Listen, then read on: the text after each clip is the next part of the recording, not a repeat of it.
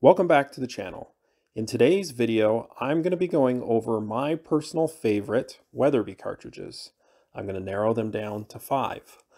I'll talk a brief history about them and mostly go over their performance and why they're on my list. Hope you guys enjoyed the video. Let's go ahead and get to them.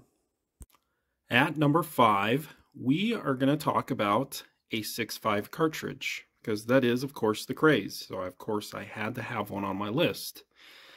Of course, it's not this cartridge. It's a little bit small for a Weatherby. This is, of course, the beloved 6.5 Creedmoor.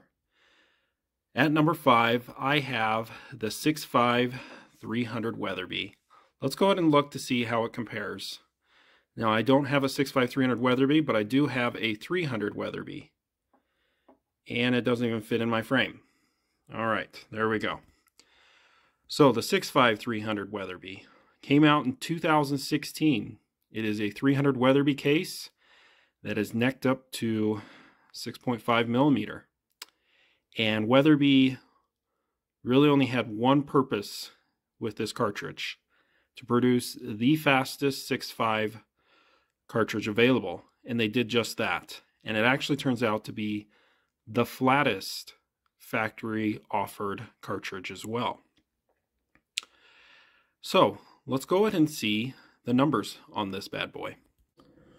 So what I'm going to do is give you factory ammo. Reloading, you might be able to get a little bit better performance. With a 130 grain bullet that is from the factory, you're getting a muzzle velocity of almost 3,500 feet per second, which is insane.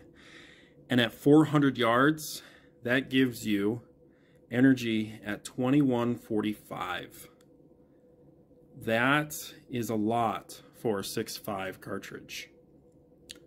And this is why it makes number 5. It's because of just how insane it is.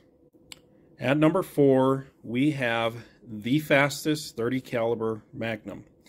This is the 378 Weatherby Magnum. And up until 1996, when this cartridge came out, the 300 Weatherby was the fastest factory offering. But of course, Weatherby took it to the next step. What they did was they took their 378 Weatherby and necked it down to 30 caliber. And what this does is give you about 200 feet per second more advantage over the 300 Weatherby. When comparing it to the 300 Weatherby, as you can see here, the casing is just a little bit longer and quite a bit wider. The 378 Weatherby is not based off the 300 H&H Magnum like the 300 Weatherby is, and it gives you a lot more powder. Let's look at how much powder you can put in this thing.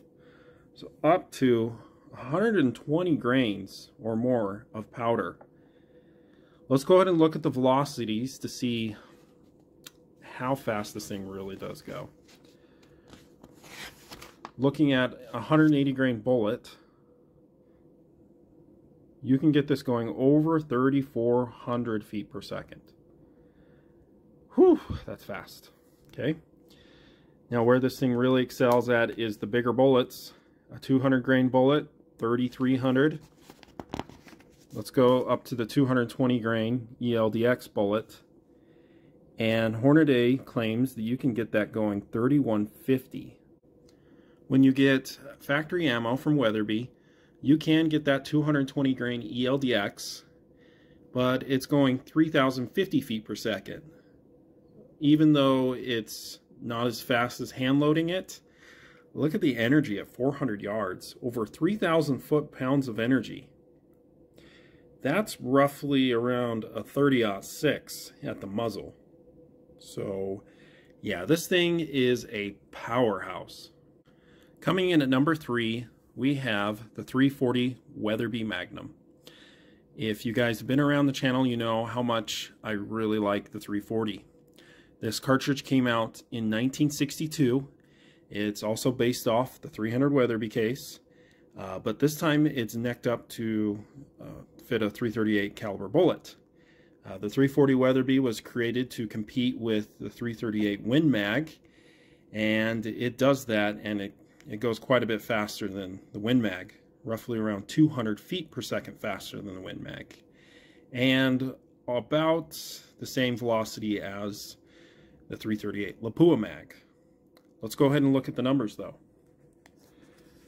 All right, looking at a 225 grain bullet, you can hand load that up to 3,000 feet per second. With the 250 grain bullets at 2,900 feet per second. Let's go ahead and look to see how fast you can get them from Weatherby. Okay, looking at a 250 grain partition from the Weatherby website, they claim you can get a velocity of almost 2,950. It's really moving. At 400 yards, 2,678 foot-pounds of energy. I think this cartridge is one of the most underrated ones from Weatherby. It's not as popular, hence why I put it only at number 3, just because it's not offered in a Weatherby Vanguard, only in a Mark V. And for whatever reason, it's just not as popular as the others. At number 2, we have Roy's personal favorite cartridge. That is the 257 Weatherby Magnum. And it's one of his originals. It was developed in 1944. It is based off the 300 H&H case. It's shortened a little bit, so it could fit a standard length action. And this thing is fast, and I think quite underrated.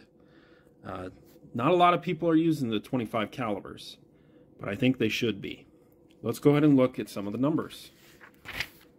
Okay, with a 100 grain bullet, you can get this going well over 3,500 feet per second. 110 grain bullet, 3,400 feet per second. Now let's see how the factory ammo does and what the energy is at 400. Getting factory ammo from Weatherby, you can get a 110 grain AccuBond Nosler bullet, and you can get 3,460. That's fast. At 400 yards, 1,500 foot-pounds of energy. So this cartridge matches, and I think actually exceeds, the 270 Winchester and the 308 Winchester in just a little itty-bitty 25 caliber bullet. It's really insane performance. This thing is really a lightning rod, and that's why it's at number 2. And of course, at number 1, I have the most popular Weatherby cartridge, the 300 Weatherby Magnum. This cartridge was also one of the original Magnums. It was developed in 1944, and it at one time was the fastest 30 caliber Magnum until the 90s, when Weatherby decided to one-up it. And what this gives you, if you are shooting a 180 grain bullet, you can get over 3,200 feet per second. It is extremely versatile. Weatherby even claims that it's their most versatile cartridge, and I think that's why this cartridge is also their best seller. But let's go ahead and look at the energy that it provides out to 400 yards. With factory ammo, using a 180 grain AccuBond, you can get it going 3,250 feet per second, and at 400 yards, you have over 2,500 foot-pounds of energy.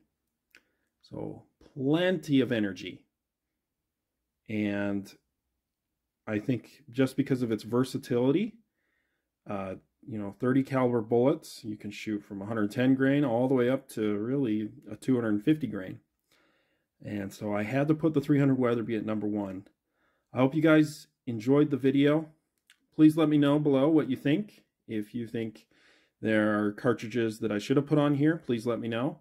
And thanks for watching.